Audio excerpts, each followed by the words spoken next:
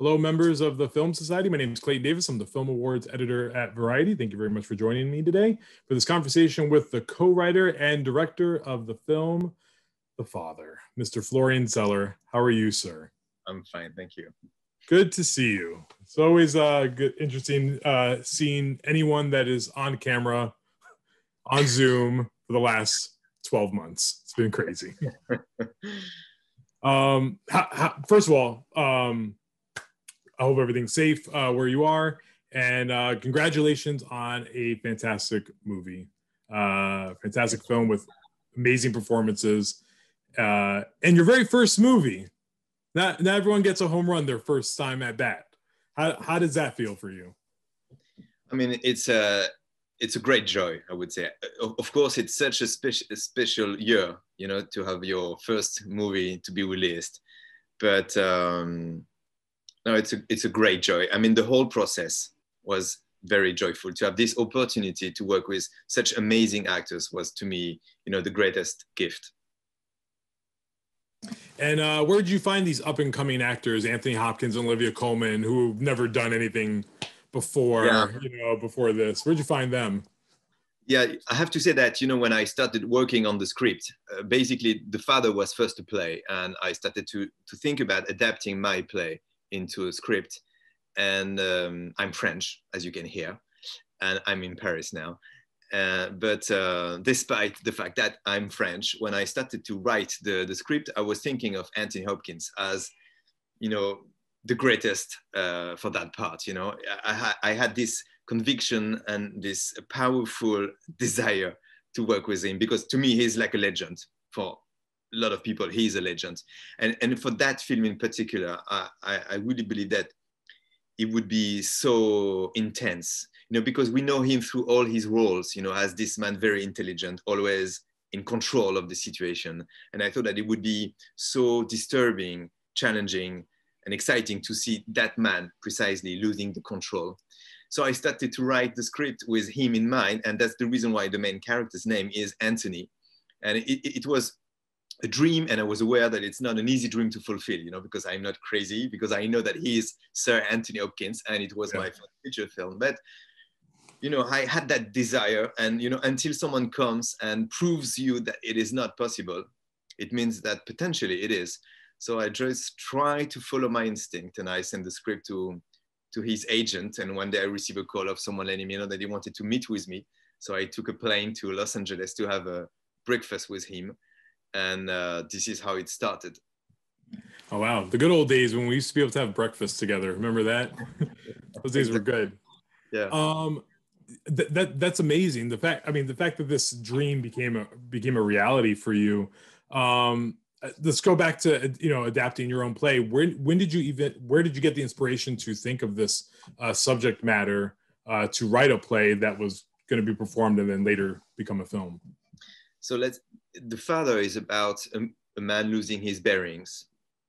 And at the very beginning of the process, when I wrote the play, I guess it was something personal I wanted to share or to tell, because I have been raised by my grandmother, and she was so important to me. She was like my mother, and I was living with her, and she started to suffer from dementia when I was 15. So I was really with her during those years. And so I knew a bit what it was to go through this painful process. But I also knew that I was not the only one, meaning that everyone has a grandmother, or everyone has a father, and everyone has or will have this painful dilemma, you know, or that fear, you know. And this is what drew me to that subject, you know, the fact that we are all connected with those emotions. And when it was done on stage, first in France and then in many countries, everywhere, the response was the same. And despite the cultural differences, you know, between the countries, meaning that the audience was waiting for us after performances just to share their own story, to tell their own story. And I realized that there was something cathartic about it. And I think that this is when I made the decision to make that film, because, you know, it was the opportunity to share those emotions and to remember that we are all in the same boat, you know, that we are all, you know, the same, with the same emotions, the same fears. And there is a consolation, I think, a real one and a beautiful one in a way, just to remember that, you know, we are in the same boat. You know, we are not alone in front of this kind of issues. Absolutely. And I think the play subject matter and then now becoming a feature film, especially with the year we just had, is everyone's pretty, I don't say, let me not say everyone, let me rephrase. A lot of people are becoming aware of their own mortality and that our time here on this earth is it's finite. You know, and the memories we have and losing them, we are put in the mind of Anthony the person, and then, you know, obviously with Anthony Hopkins' performance. Could you have ever imagined that we would be in this situation globally, that we would be able to, you know, find new meaning in this film that maybe we wouldn't have in any other time in history? No, it was not possible to imagine such a situation. But it's true that the film it's about being alone, being isolated in a single apartment, and that the challenging times that we are going through are very challenging, as you said, because we have to face our own mortality, and in a way, it was the challenge of that film. And especially the challenge that Anthony had to go through, you know, because I didn't came to him to do what he's known for. He was not asked to do again something that you didn't want to do Hannibal Lecter losing his mind or anything like that. You weren't feeling that kind of moment from him. I think it was useful for us because the film starts almost like a thriller. You know, we follow him and I use what we know from him, but still the film had to lead to somewhere else, and the challenge for him was to explore a new emotional territory and a way to let it go and to accept to go to that place, which is a painful place, but also a beautiful place, and to explore those, you know, very secret emotions that he had in himself. And the thing is that Anthony is not a method actor, you know, he's not like an actor who needs to talk about his character. And it's not about creating a character. What I was hoping for is for him just to be in front of the camera, as if there was nothing fictional, you know, just to be, and then to use his own emotions, meaning his own feeling of mortality. And, you know, this is what he did. And sometimes it was painful as a process, you know, and that's why I think he's really brave. And he did such a great job as an artist, you know, putting himself at risk, doing something that is not easy. And that I'm so grateful to him that he had that courage to do so. And yeah. Oh, absolutely. And I can't wait to get to the fun part of these conversations, and that's the actual filmmaking process. And what I love so much about the film is the production design, the cinematography, the editing, in particular, those three parts, because the apartment is a character, the way the camera moves with the characters, as you know, when Anthony is explaining something or talking, the usage of colors, were those things in your play when because you didn't direct your plays, but was that written into the plays in terms of like the set work and the set design, or was that something that you thought of now for the cinema?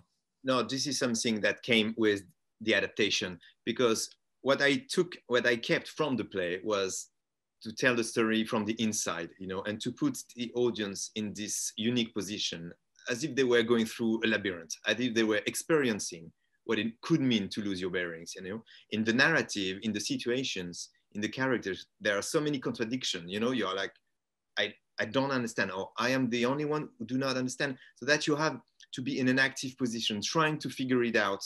This is something that was really important to me, to ask the audience to be part of the narrative.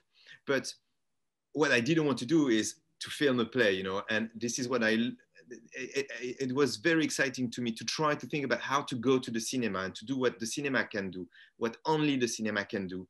And as you said, it was mainly through the set design, for example. It was an opportunity for me to try to find a visual way to ask the audience to experience this disorientation.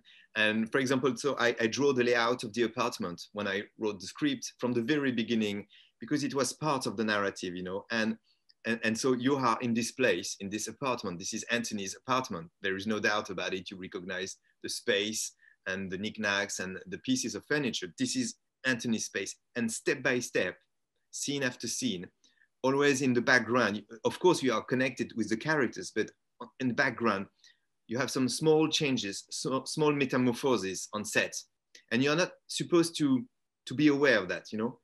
You just feel that something has changed, you know? Sometimes is some pieces of the furniture that had disappeared, sometimes is the colors, the proportions, so that you recognize the place, you know where you are, but at the same time, you are starting to doubt about what is real and where you are. And so you are experiencing this labyrinth, you know, and this is what I wanted for the audience. Yeah, and you described my feeling perfectly, because I did notice those little changes, and then it would, and I'm just someone who gets really anxious normally, like just under the weird circumstances. So I'm watching the movie and I'm seeing, I'm like, something's off, and like the movie just maneuvers that way. Can you talk about Olivia Colman's character in particular? Because she, and I always say when I first saw it, I was very mad at you, because seeing Olivia Colman cry on screen, it sounds as she is, I get upset if she's upset on screen, because she's such a great human besides an actress. But she is probably the most disconnected character from the audience, in terms of, because we doubt if she's real or what she's actually feeling, and if there's obviously a checkered layered past that isn't exactly said, but you know it's there. Can you talk about how you two came up with getting her to the point that she did for filming? Yeah, the beginning of everything is the fact that I really admire her. I mean, I really adore her as an actress. I think she's the greatest actress in the UK. I mean, if it means anything.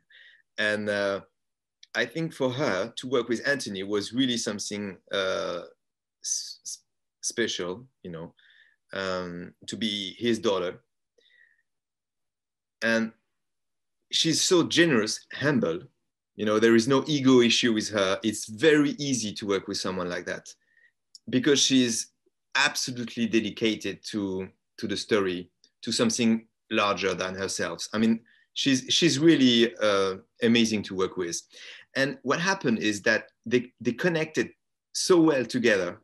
You know, she was just witnessing Anthony's emotions. And because it was not the character, it was Anthony for real in a way, she was immediately so moved. So she cried, I'm sorry. But on the other hand, for us, it was really like witnessing miracles every day.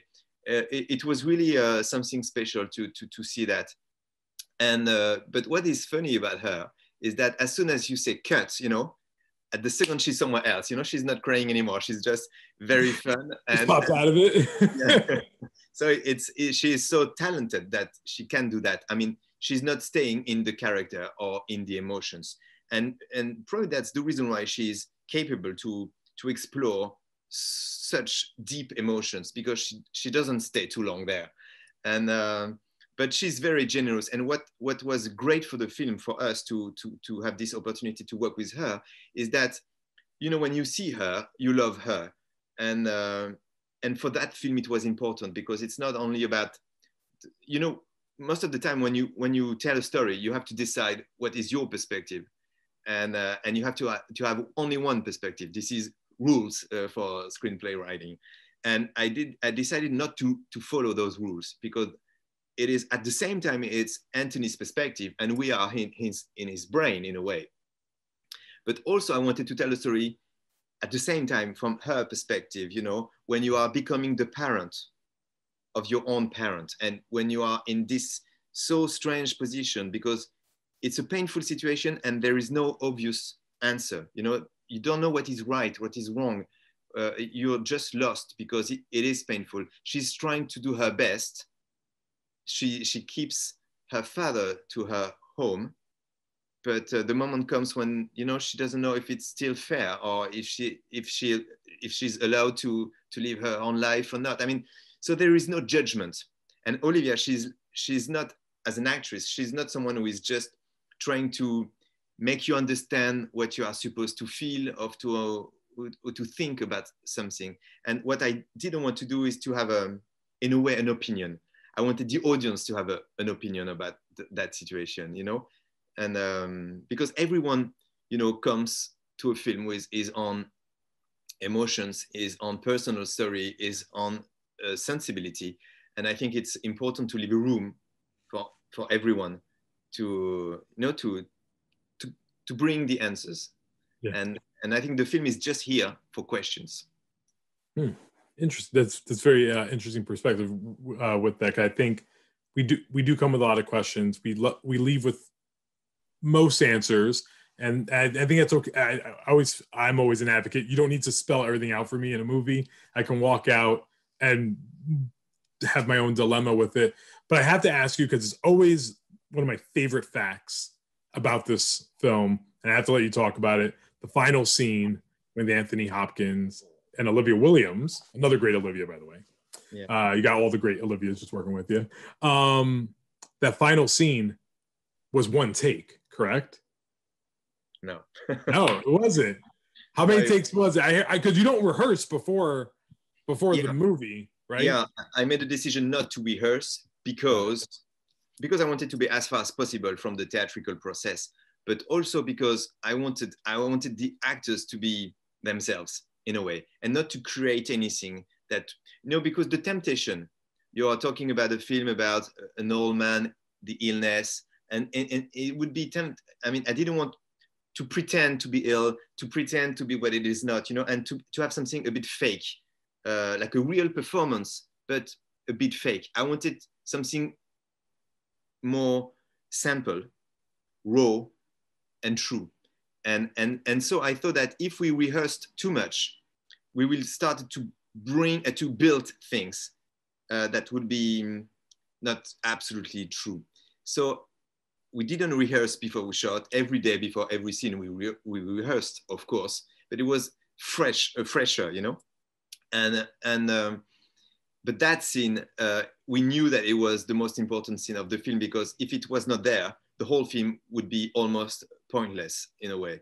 So we knew, and it was the moment when Anthony had to go to that place, you know, and to connect, to be connected to something he was not aware of in a way. And so at the beginning it was quite hard, because for him it was painful, and I wanted more. And so he had the feeling that I was asking something painful.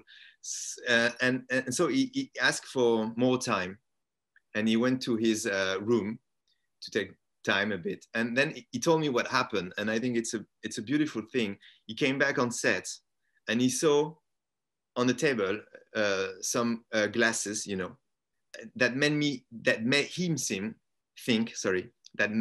him think of his father's glasses. And suddenly he traveled into his past, and he remembered a lullaby that his mother was singing to him when he was a child. And I saw him, you know, live, becoming the child he was, traveling into their memories. And that song destroyed him, absolutely. And he was connected to his own and personal emotions about, you know, a boy who needs his mother to save him. And it was exactly what it was about. You know, it was Anthony crying for his mother. And I think that's how this beautiful emotion overwhelmed us. Sorry, my answer is so long. No, that's really good. Because first of all, this is a good lesson that we all learn. Don't believe everything you read on Twitter and the internet, because that's what's kind of been like straddling around there, saying that like that final scene with Anthony was done like in one take, or that was like the first take. So I'm really glad you cleared that up, because now we have the real fact out there. But no matter what, first take or not, it's still the pivotal moment of the film that really, I would say that's the wrecking ball hitting the building, and like, because you're already so unstable at that moment as a viewer, seeing everything just, you know, you're still disoriented, you're like trying to figure it out. Like I remember thinking at one point, I was like, Olivia Colman's dead. This is Sixth Sense. You know, she's Bruce Willis. Like, what is this? And then it all comes to that moment, and then you realize it connects the dots. what is the difference? I guess, what is the big change from the play to the film in terms of the ending? Is the ending the same? Yes, but the film is really more immersive as an experience. Yeah. And I think that it was more challenging intellectually to try to understand, because you can focus on more specific details. So what I wanted for the audience, as I said, is to play with all the pieces of the puzzle to make it work. But it never works entirely on purpose. So that you're trying, and the moment comes when you have to accept that you can't understand everything. And when you do so, when you let it go in a way, you can understand the whole story on another level, a more emotional level. And strangely, when you do so, you understand everything. Of course, there is still a doubt about who is this character and that scene, was it real or not? But at this point, it doesn't matter anymore. It was just to lead to another place, a place you can absolutely understand with your heart, and a more like a very simple place. Of course, the journey, the narrative is complex, but I didn't want the film just to be a mind game. I wanted the film to really take us to that very simple place, which is the fact that we are all children in a way, with this memory of our mother that could save us. Did you? I know you said you were inspired a lot by the story of your grandmother getting suffering from memory loss during the filming process. I mean, I would say, I'm sure you had it at some point before, but during the filming process, did you really get a sense of your own mortality, I guess, and guess where you'll be at Anthony Hopkins' age? Like, did you start imagining your own future? Because that's what I think I struggled a lot with. I started thinking about, what am I going to be like at 80 years old? Like what would I want for myself? You start asking like those very tough questions that everyone hates to talk about. Yeah, I went through this kind of questions, but you could be like, what's the point? You have time. But the thing is, to me, just to be connected to those feelings, it's not about, it's just to realize that we are alive, and that it matters. And of course it's challenging, of course it's painful sometimes, but still we are here with ability to live our life, and it matters. What I wanted the audience after that film is not to be sad, is just to, behind the sadness, to remember that we are all together and we are alive, and it matters, and we have to enjoy it as possible. Got it. All right. I have one last kind of big question for you. It's kind of a two-parter. What is the hardest thing that you filmed on set? Like, what was the hardest scene for you to film? But also, as this is your first movie, and you have said publicly, at least to me and Variety, that this will not be your last movie. You have kind of fallen in love with the cinematic world now. What was the scene that you did film that was probably the one that clicked and you're like, I'm in now for becoming a director moving forward? Was there, and that could actually be the same scene, but the hardest scene you filmed, and then the scene that made you really fall in love with cinema as a director in the process? I would say that it's the last scene we just mentioned, because it was the most challenging one, but when it appeared, it was like a miracle. And I was so grateful. And I think everyone on set was aware that something special happened. And this joy, this collective joy, was something very special to me. I think it was the most beautiful moment almost of my life. And also, because Anthony, just after the cut of the scene, he was crying. And I was crying as well. And he took me in his arms. And we stay a bit like that. We were both grateful. And it was, it was very simple, and it makes sense a lot to me. So I think that it was one of the most beautiful moments of my life.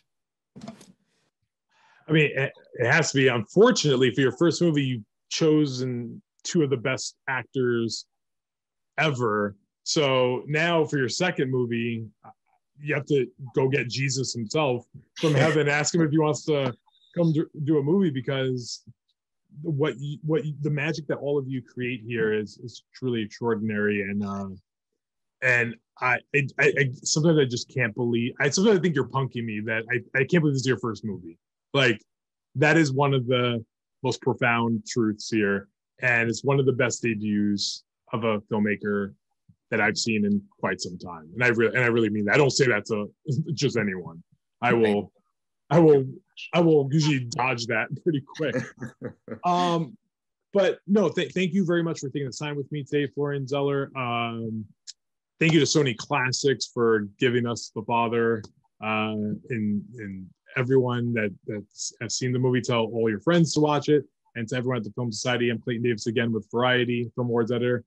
Thank you for sitting with us for this conversation, and be safe. Thank you so much. Thank you.